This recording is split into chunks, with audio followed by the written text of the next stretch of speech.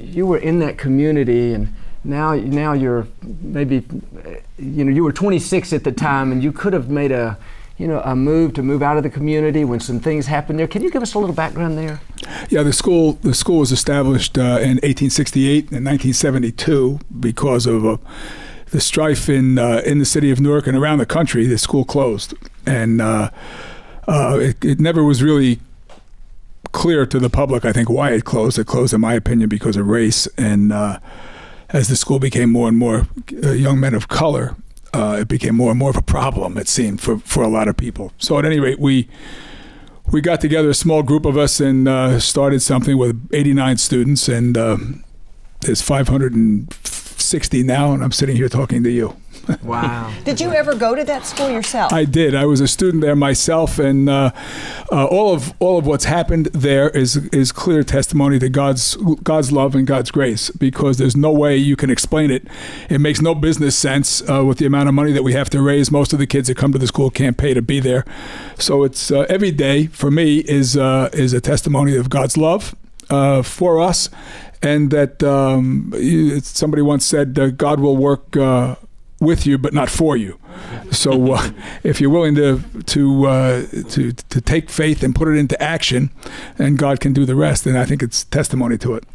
You were very modest, because when I watched the report, at 26, you could have been doing a lot of different things, but you decided to basically, give your life to help these people that may not have a chance. I didn't know what I was doing. That's why I could do it.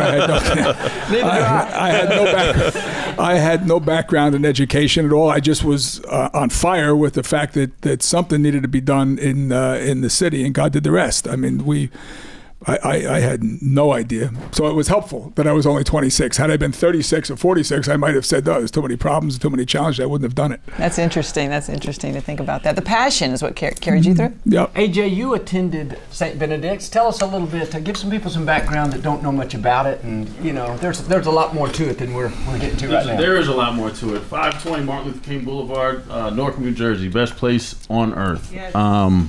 I came into St. Benedict's my sophomore year.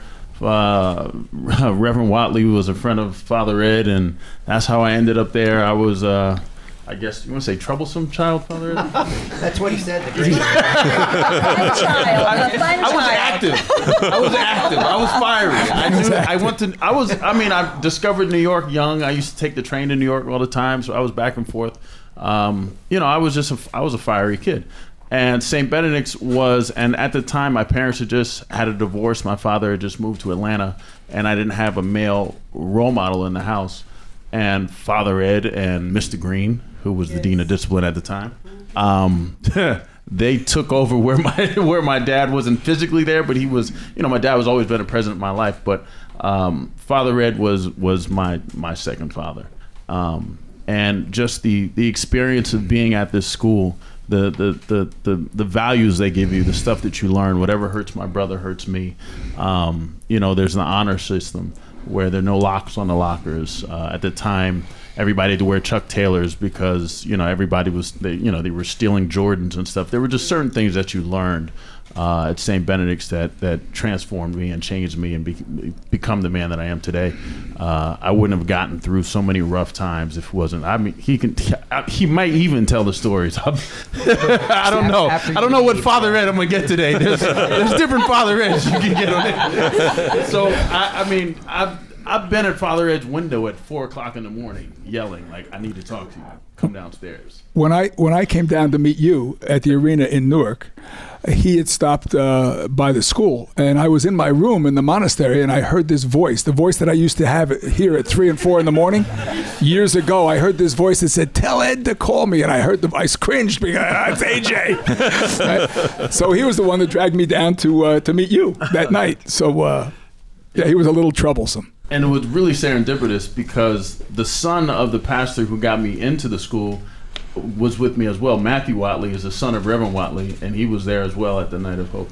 So it was kind of full circle to be there with Reverend Watley's son, Father Ed, and introduce you to, because Benedict's is such a special place, and they tirelessly each year try to raise money to support the students that are there. And I just felt that it was serendipitous. If you're going to be in Newark and you're a man of God, you got to meet Father Ed because he is God in Newark. Wow. Wow. That's not true. Wow. That's so good. You know, one of the connections that I see, Joel, in regard to the St. Benedicts, and, you know,